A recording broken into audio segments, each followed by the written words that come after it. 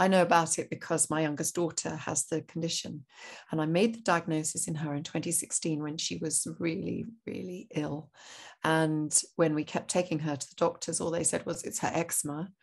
But it seemed to me that she had something much more systemic going on because she was so ill. And she had become very ill. She'd been grumbling ill health all her life, which we never quite got to the bottom of. But then she'd made herself mega ill over a 4-week period because she was so fed up of feeling chronically ill. She had decided to bullet superfoods.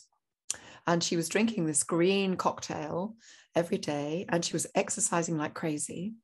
And both of those things are really bad if you have histamine intolerance. So she was basically poisoning herself. So she was having avocados, tomatoes, spinach, pineapple, bananas, all the things that are really high in histamine. And she was drinking them, and she was making herself sicker and sicker and sicker. Yeah. Until finally she woke up one morning with angineurotic edema. Her face was so swollen, it was like a football, and she could hardly open her eyes.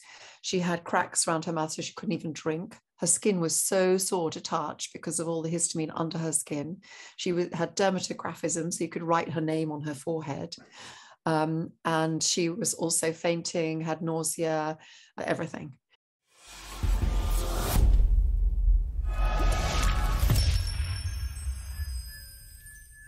All right, Dr. Pierce, there's been a lot of talk about factors that influence, COVID severity and long COVID. And of course, some of them are more rooted in evidence and others are not so rooted in evidence. But one of the key players which popped up for me and how I learned about your work is histamine. So I thought we'd first start with you explaining what histamine is and its relevance. Okay, so histamine is in all of us, and it's got some very important roles to play in the human body. So it's important for our cognitive function, and it affects our sleep rhythm, circadian rhythms. It is a neurotransmitter, so it's important from that point of view as well. It's part of our immune system. It's released from the mast cells when we come across a virus or an infection. And it has some, it causes inflammation and that vasodilatation. It also is important in the stomach, releasing acids in the stomach, which help digest protein. So it's got multiple functions in the body. The important thing is that it's in balance. So the body realizes that it's not good to have too much of a good thing. And therefore there are 2 enzymes that break down histamine to try and keep it in balance in the body, and they're HNMT and diamine oxidase.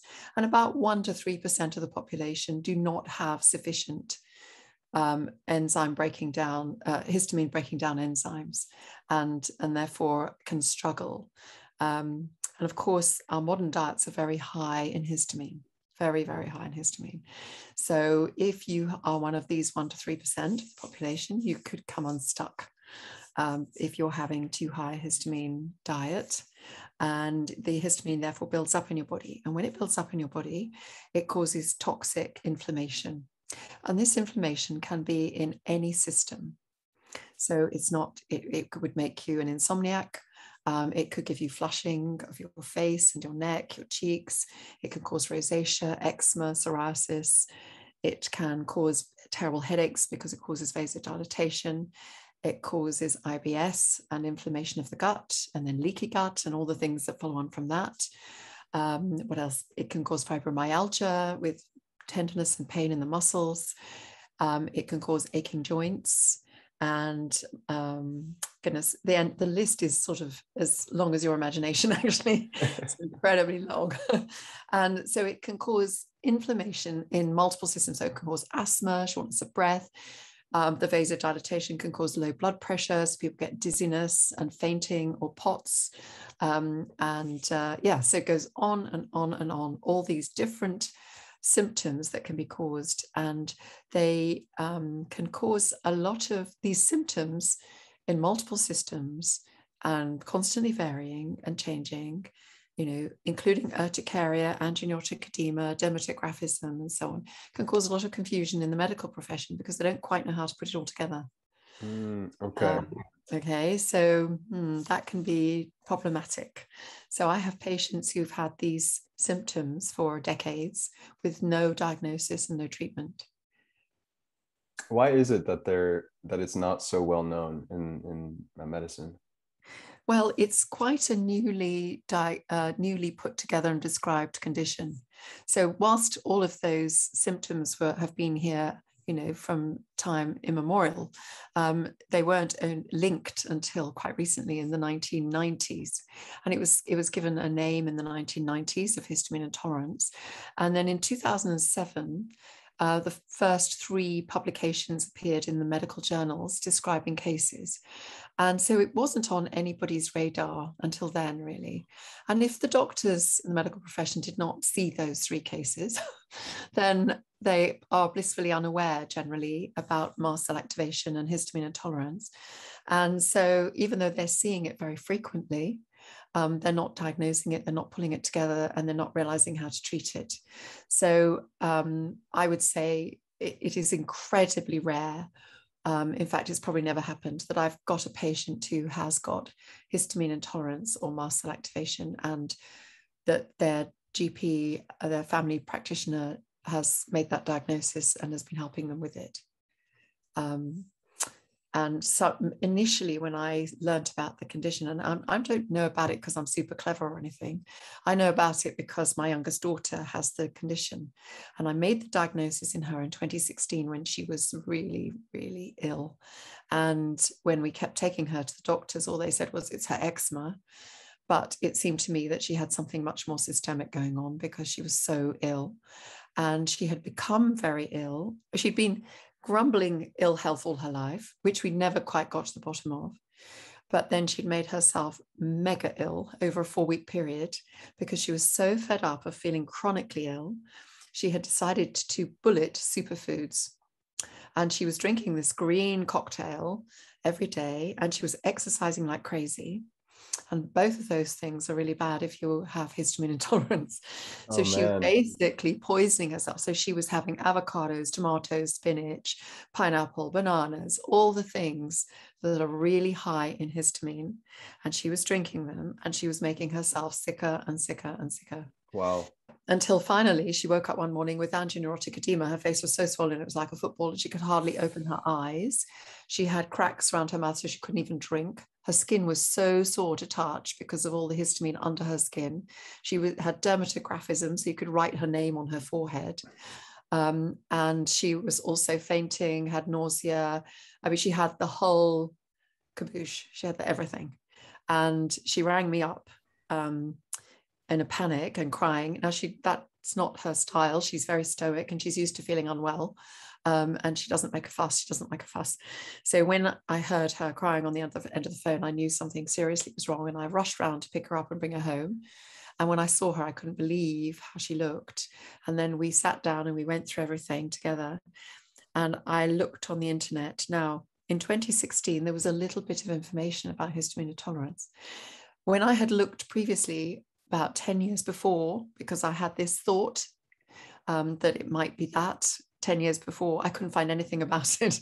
So I sort of drew a blank, really, but I just stored it away in the back of my mind that maybe there was a histamine issue going on. And when we sat down and looked at it together, we pieced it all together. And there were about 30 symptoms that she was experiencing. And then I made my diagnosis that she had histamine intolerance. And then we tried to find somebody who could help us with that. And we took her to 6 professors and top people in their fields, a top dermatologist, a top immunologist, allergy specialist, and they'd never heard of it. And they didn't know how to help us. And they looked at me blankly when I suggested it. So I knew we weren't getting any help there. So that was a horrible feeling, okay, because it made me feel, how am I going to help her? She's super ill, and these people don't know what I'm talking about. And they looked at me like I was slightly mad. And then that's a very, very lonely place to be. And that's where many, many, many people across the world find themselves with this condition. And then there don't seem to be any answers. I finally found somebody through a consultant colleague at Queen Mary, at Chelsea Westminster Hospital, where I was working. And he said, I have a friend who's a gynecologist who knows about, he said to me, how's your daughter? And I said, she's really ill. I'm so worried about her. I don't know what to do. And I said, I think it's her mast cells. I think it's her histamine that's the issue. And he said, I have a friend who's a gynecologist at Queen Mary's and at Charlotte's, and he's very interested in mast cells. Let's put you on the phone to him. And I could have cried, because I told this man all her symptoms and what had been happening. And I said to him, I think she's got histamine intolerance. And he said to me, you're absolutely right. And he said, what have you been doing? And I said, well, I've been giving her antihistamines. But he said, right, what dose? And I hadn't been giving her enough, because you have to give quite high doses, and you give type 1 and type 2 antihistamines, and you go on a low histamine diet, etc., etc. So that's where our journey really started. And once I started to learn how to help her, I couldn't help diagnose it in about 6 or 7 people a week who were coming to see me for contraception, because I was a consultant in contraception and reproductive health at that time. They were coming for Mirena's and, the pill, etc., etc. And I was taking a history from them, and then they'd say, well, I've got IBS, and I can't tolerate a few foods, and I get terrible headaches all the time. And then I'd say, and I'd ask them some more questions and make the diagnosis. So that's where that came from. But you see, most doctors don't know about it yet. Long COVID has changed that, I think. So long COVID is putting MCAS and histamine issues on the map. Okay. And I think that's the silver lining of all of that, of long COVID. Right. So by 2016, the research on histamine was still limited enough that most doctors didn't know about it? Absolutely. And it's still in its infancy now. So if anybody's interested in research, they are very welcome to pick up the baton and start researching more into histamine issues. And we're learning more and more all the time. But we do believe that mast cell activation, which affects about 17%, we think, of the population, is linked in with histamine issues.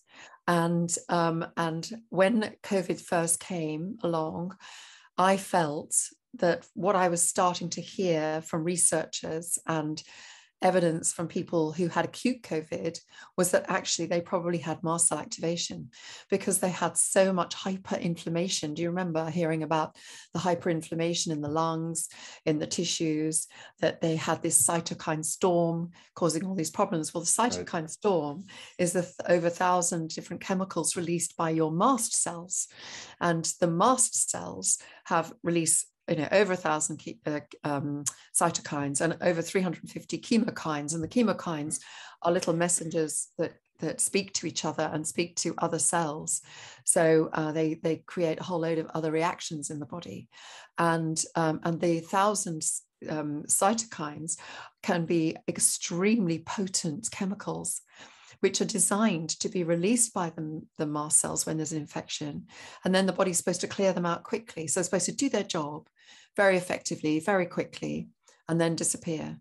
But if you've got abnormal mast cells, as 17% of the population do have, then that response is abnormal and it doesn't get switched off.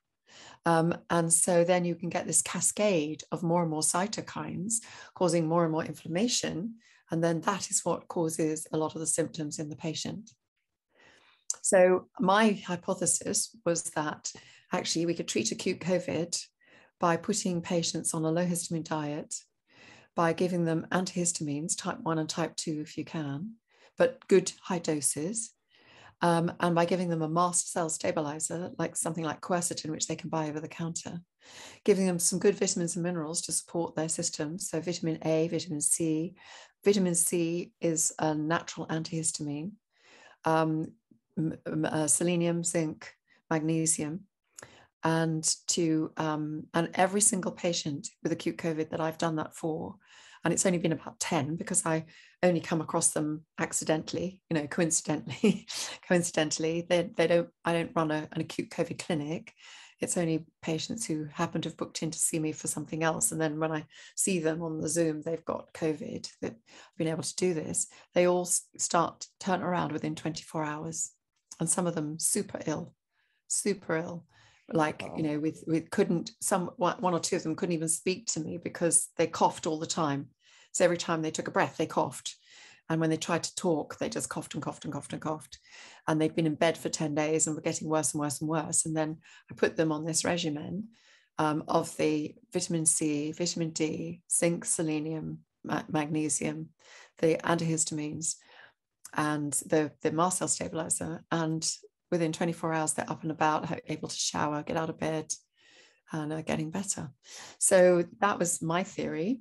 And then a fantastic paper was published in the International Journal of Infectious Diseases in September, on September the 10th, by Dr. Lawrence Afrin and Molderings and Weinstock. And they are experts in mast cell activation syndrome.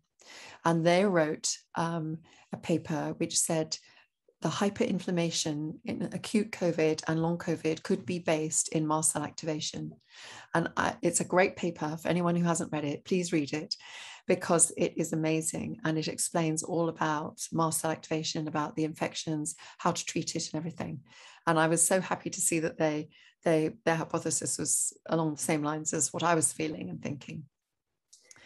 Wow. Yeah. I mean, I have seen several papers now coming out. For example, there was one looking at histamine blockers, and I'm not sure how to pronounce it, famotidine. Yes, And famotidine, yes. it reduced the risk of death by 32%. Yes. Dying from COVID. Yes. So everyone should be having that as soon as they get COVID. So I'm part of a new organization that your listeners might be really interested in. It's called the World Council for Health, and the website is worldcouncilforhealth.org. And it's a very positive, upbeat website where families and people can get good information, reliable, evidence-based, scientific information about COVID, about health, how to stay healthy, how to boost your immune system. And there are protocols on there of what to do and take and have in your cupboard for if you get acute COVID. I love that. And so this is empowering people. We've put protocols on there for treating long COVID. And it was in August last year, I started hearing about the long COVID symptoms. And I just thought, well, that's MCAS. You know, we're taught to recognize symptoms and signs in medicine. And I was like, well, they're just like my MCAS patients. So I went on to BBC Look East News, and I asked patients with long COVID to download a free app called the People With app, and that's written as one word. And they did. 2,000 people did, so that I could look at the profiles of their symptoms. And lo and behold, their profiles absolutely matched patients with MCAS. So then, okay, I felt obliged to open the clinic, because I thought, I know how to help these people. I think I know how to help these people.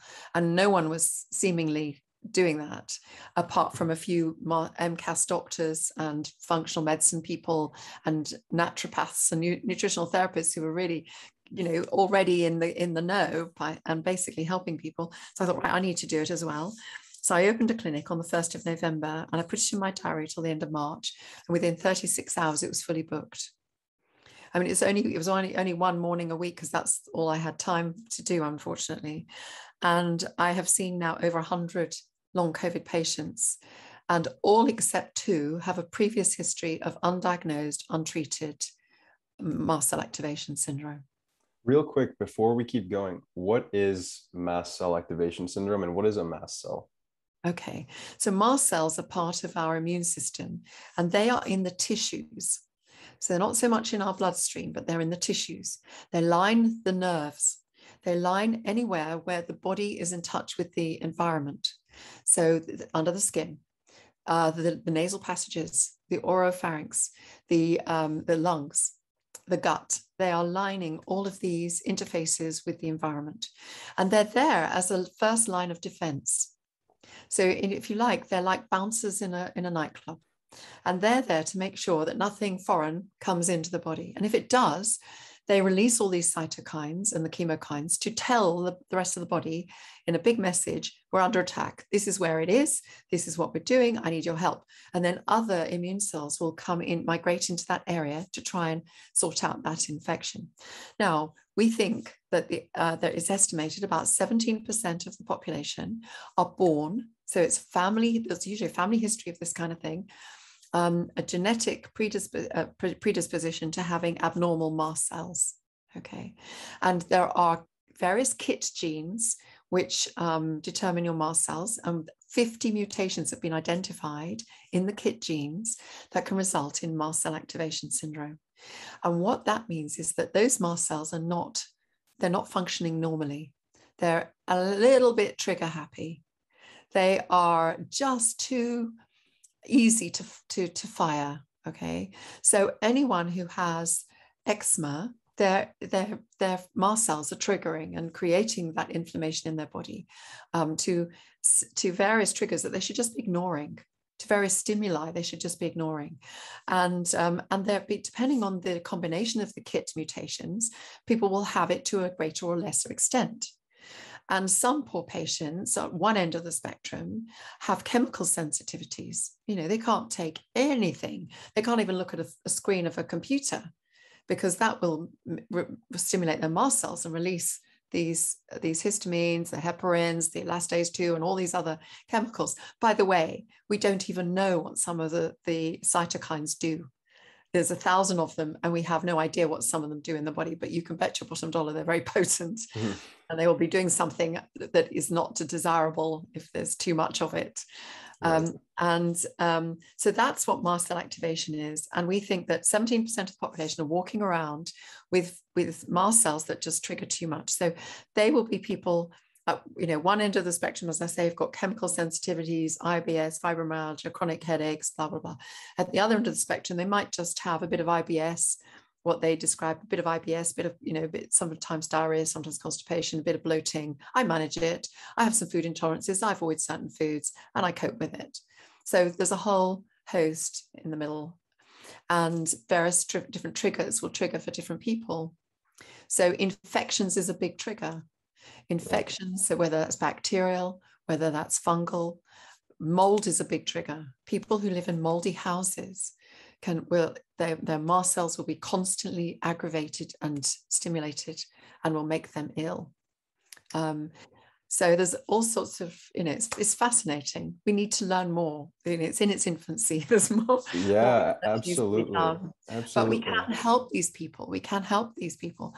So all of my long COVID patients get better. Some get better within a few weeks. Some gradually get better when I review them at 6 weeks, they feel themselves going in a different direction, that things are calming down. For some of them, because as I said, it depends on their mutations.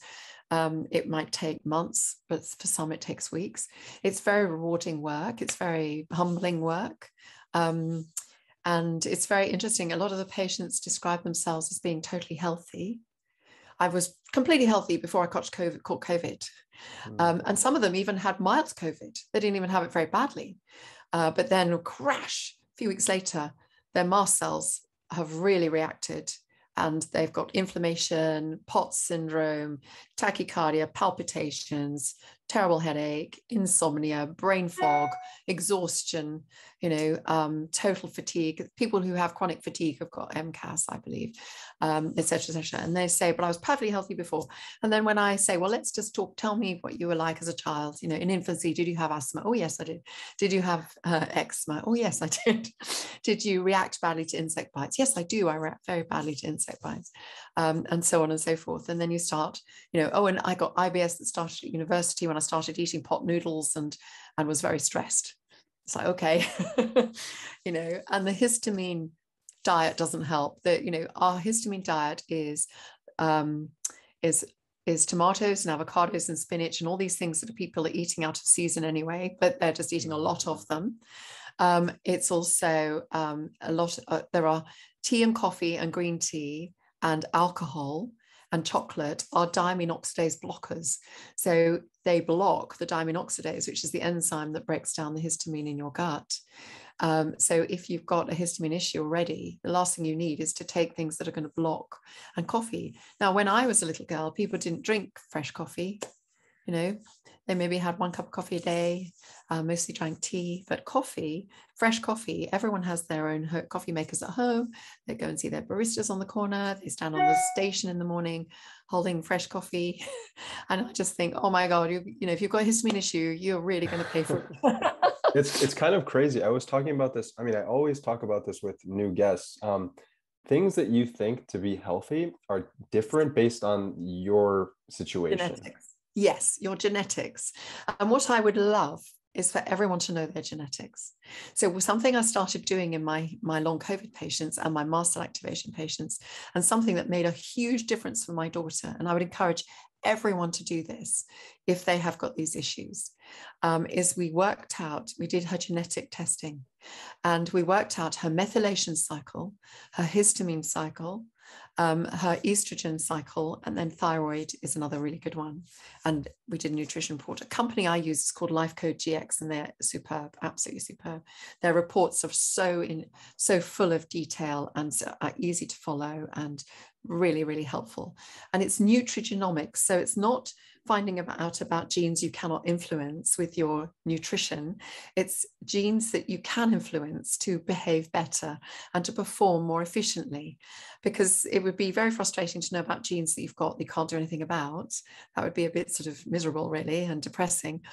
But the nutrigenomics is they look at only the genes that can be influenced. And by knowing them for my daughter and for my patients, we were able to support their system and tailor make the vitamins and minerals and things that they needed to help their poorly performing genes perform better, their detoxification genes, etc., which help their whole system. Now, very interestingly, I have seen patients who have had abnormal liver function tests, elevated ALT and AST, and 6 weeks after sorting out their genetics and supporting their systems, their liver function tests have gone back completely to normal, healthy normal within 6 weeks. So it can be very dramatic, and they feel better, they look better, and they feel better. And then hopefully they're able to come off some of the tablets and some of the medication and only use it when they have a bit of a crisis, you know, when they know that it's going up, whatever. Now, to briefly summarize some take-home points here for people that are listening that think they do have an issue with histamine or mast cell activation syndrome, what are some things that they can start looking into doing? Okay, so I think they need to look at the histamine in their diet. And if they suspect they've got an issue, having a low histamine diet for, say, 3 months, and taking some antihistamines regularly should make an improvement. It should improve their symptoms. And so it's very much a clinical diagnosis that we make. There are very few labs, or no labs really in the UK, that will help you diagnose histamine intolerance because it requires special equipment and so on. And I think in America, it's different. They have got labs that will be able to do the right tests. So we're a bit stuck. So we have to make a clinical diagnosis. And certainly the history is really important. So people can look at my website. They can look at drtinapeers.com or another website I have, which is menopauseconsultancy.co.uk. I've got a lot of information on there about histamine. On the menopause one, it's specifically about women and histamine, and at the menopause, it can become an issue. And there's information on there about long COVID, which applies to MCAS. So everything that I've said about long COVID, there's a PDF we put together, some very interesting lectures that there are links to. There's 2 lectures called the PENTAD lectures. I would encourage everyone to watch them on YouTube. Dr. Andrew Hill, who's a pediatric cardiologist in California, and he links the mast cell with so many symptoms that people will really relate to: EDS, POTS, fibromyalgia, chronic fatigue, etc. So I would encourage people to learn and read and see as much as they can about the condition. Follow a low histamine diet. Take some over-the-counter antihistamines, but at good doses. So loratadine or cetirizine, 10 milligrams, 3 or 4 times a day is safe. So that's 8-hourly or 6-hourly. And or fexofenadine, 120 milligrams we can buy over the counter here. And that would be, again, 3 or 4 times a day. If you're having a bad day, take it 4 times. If you can get hold of some type 2 antihistamines like famotidine, that can be a real game changer. And also a mast cell stabilizer like quercetin, which you can buy over the counter, take it 3 times a day. And to also take the vitamins and minerals. So vitamin D, make sure your vitamin D is good. And take a slow release vitamin C, 3,000 milligrams a day, some zinc and selenium, and magnesium, a good multivitamin mineral tablet, usually, and drink plenty of water and exercise. They might want to do weights kind of exercise rather than cardiac, because cardiac exercise increases histamine release and can make them feel worse, which is what happens in the long COVID patients. Got it. And what would be the dosing for quercetin?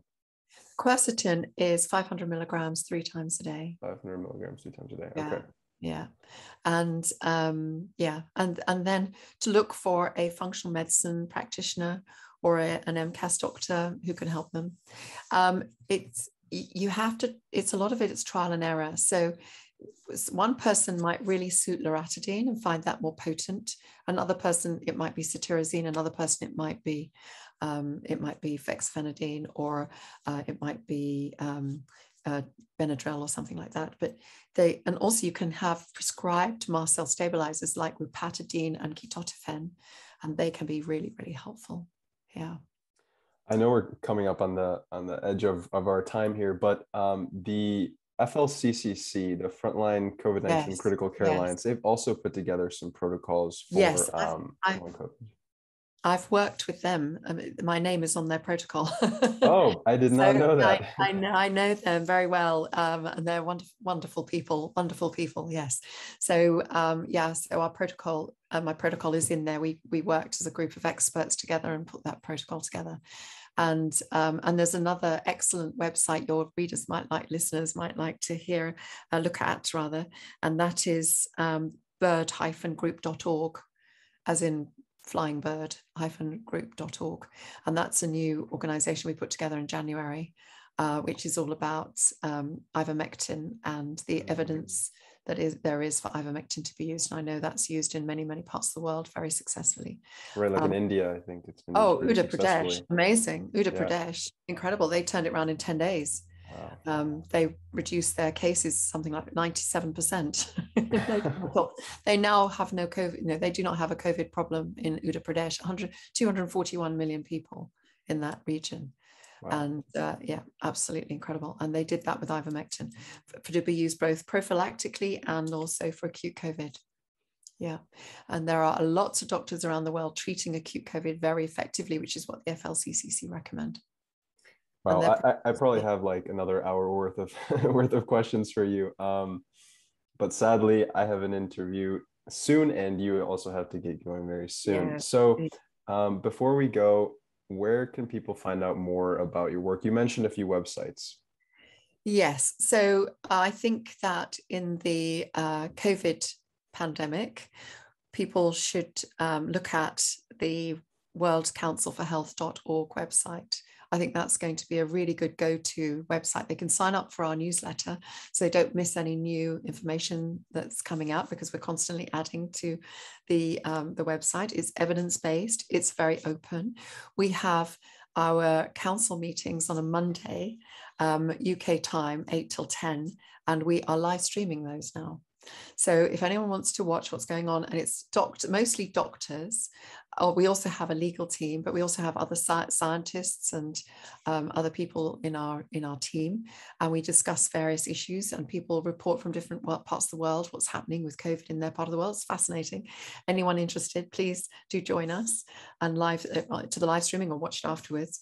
But it's a really good source. We want it to be a go-to place for people to get reliable, trustworthy, honest information about how to stay healthy and not be afraid.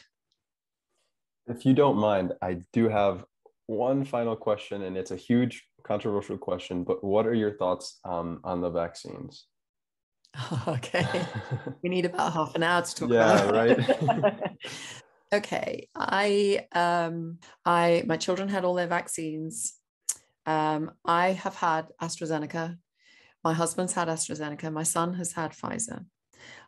If I knew then what I know now, I would not have had it. Okay. I would have wanted my own body to manage COVID if I had caught COVID. So we know that 98 to 99% of people make a full recovery from COVID. In the UK, the average age of death for women is 84 from COVID and 81 for men from COVID. Okay, it's the elderly population, and most of them had many multiple comorbidities, so 3 to 5 comorbidities. So we're not very well people. Some elderly people survive it very well, and there's been some very interesting cases. So there were two Spanish old people's homes with 84 very elderly residents. They put them all on antihistamines, and none of them died from COVID. They all got it. They all tested positive, and none of them died from COVID, which fits in with my MCAS theory. Okay, so this disease, I think, can be treated acutely. And the best kind of immunity is to have natural immunity. If you have natural immunity, you will be immune against all of the variants. You may still get it, but you'll get it mildly. And then your body will recognize parts of the virus, not just the spike protein, but the other parts of the virus. Right. And you will have a good immune response to it. And I think that's really, really important. And we need to trust on nature, really. There have been a lot of adverse effects from the vaccine, and there have been a lot of deaths from the vaccine. And I don't think the general public are aware of that. And they need to look at the VAERS, VAERS official website. They can look at the MHRA yellow card in the UK. And there is a Eurovigilance website for Europe. And there have been tens of thousands of deaths. And what is striking me now is that many, many, many people have been vaccinated in the UK, but I'm hearing about more and more cases of COVID, and they're in the vaccinated people. They're in unvaccinated too, but generally people, so it's not stopping people catching the Delta variant, which is what, it was supposed to stop us catching it. And so it's not doing it's what it was supposed to do. And I'm also hearing about some tragic cases of vaccine injuries, including a 19-year-old girl who we knew who died 5 days after the vaccine. She started to get a severe headache as soon as she had the vaccine, and then she died 5 days later from this massive cerebral ventricular clot in her brain. We know of another friend who's 64-year-old, fit and well, very, very healthy guy, had swelling of his ankles as soon as he had the vaccine, and clots in his ankles dislodged, gave him 2 massive heart attacks, and he died. We know of a young girl locally, 28-year-old, very fit, healthy, used to run and exercise and do everything normal. And she now has 15 epileptic fits a day after having her second dose of the vaccine. I could just go on and on. There are so many, and more of my patients are now hearing about vaccine injuries. They know somebody who has had a death or a severe vaccine injury. I've got 2 GP friends who've got brothers in their 50s who both have had massive strokes, and they were very fit guys who were cycling and running, and they both got had massive strokes and blood clots post-vaccine. So I think we need to be very careful. I think we should pause the vaccine program. I think we should take stock. I think we need to have scientific debate and evidence. We need to look at what's happened so far. I definitely think it should not be given to children, because we have no medium and long-term safety data. And there's a very good website called Safer to Wait for parents to look at, Safer to Wait. And there's an excellent website called ukfreedomproject.org. And that's been put together by 2 amazing women who have taken the trouble to find all the official figures from the UK government sites, and they have put them onto the UK Freedom Project website for people to see, because whilst they're there for the public to see, people don't quite know how to access these things, but they've put them in plain sight for people to see for themselves, so they can make an informed decision about treatments, etc. So it's about honesty and truth and seeing the data, isn't it? No, I really appreciate you being honest, because I've had guests on the podcast who are both sides, totally Yeah. different opinions. But I always appreciate honesty in what you see, but also like a kind of humility. Like we need more information. We need more information. We do. We And do. We definitely need. And yeah, I would press pause while we gather that, right. because the evidence is there of severe adverse health effects, including death. And I think whilst that's now that that's been flagged up, we can't ignore it. So we Yeah, should press pause, and we should sit and discuss it with people on both sides of the argument, and look at the data in the cold light of day, and decide what we want to do as a society, and what is safe and what isn't safe, what's acceptable, what isn't acceptable. Um, and children do not very seldom die from COVID, so they have more chance of being struck by lightning than they do of dying from COVID. But we are seeing COVID deaths in children who are being vaccinated. To me, that's not an acceptable risk. Yeah, and we don't know what the future holds for them, because we don't have the medium and long-term safety data. of course. So Yeah, that's too risky. Our children are our pride and joy. They are our future. They are everything. We should right. be we should be keeping them as safe as possible. Yeah, I don't know if you know Peter Doshi. He's one of the editors of the British Medical Journal. I've been in contact with him, and that's a huge concern that he's brought up over and Yeah, over. yeah, Yeah, yeah. I have heard him. I've seen a letter, I think, that he wrote. In fact, I think I heard him on a Twitter or something. Yeah. yeah, yeah. Yes, but there is a lot of censorship. If I said what I've just said now on Twitter, it would be taken down within seconds. Oh, I know. Yeah, yeah. Final Yeah. point. I also want people who are hearing this and are very polarized. Like you said, I hate when people throw around labels when they're not true and they don't give the full picture, like anti-vaxxer. Just because Yeah. you have some issues with this one vaccine Yeah. does not mean that you are anti-vax. And I want people to really appreciate that and open up your mind and let go of some of those biases that we have. I absolutely agree. And I think we need to be I don't like the rhetoric that's coming out about vaccinated and unvaccinated people at the moment. I think that's completely unhelpful. I think it's completely wrong and unjust. And actually, we may find that it's the unvaccinated people who are going to help us come out of this. So we think they're going to be our saviors, because there are some very top scientists and immunologists who feel that the vaccine is pushing the variants to form. And then the unvaccinated people, when they catch the variant, it stops there and it doesn't go into another variant. And therefore we may be, and we know that the vaccinated are catching the virus just as much as the unvaccinated, so you can catch it. So actually a passport isn't worth the paper it's written on. It's just sort of, it's the same whether you're vaccinated or not. You can be contagious and you can catch it. So it's a to withhold privileges from people because they have decided for whatever reason that they don't want to be vaccinated is draconian and against our civil liberties. And I really worry about that. Yeah, me too. Dr. Pierce, thank you very much for your time. It was a very enlightening conversation. I know it's going to help a lot of people. I hope so. I do hope so. I did put on a conference in June on treating long COVID. I called it the TLC conference, and I've got a website called treatlongcovid.com, and all of the lectures are on the website. People can still look at them. So please, and there's an excellent lecture on there by Dr. Lawrence Afrin talking about MCAS. So if anyone thinks they might have MCAS, please go to that website and have a look at his lecture, which is excellent, just to start your learning really and understanding the conditions. Perfect. I'll link to that in the show notes. Dr. Pierce, thank you again very much. Thank you. Well, thank you. Thank you so much. You're doing a great job. You really are.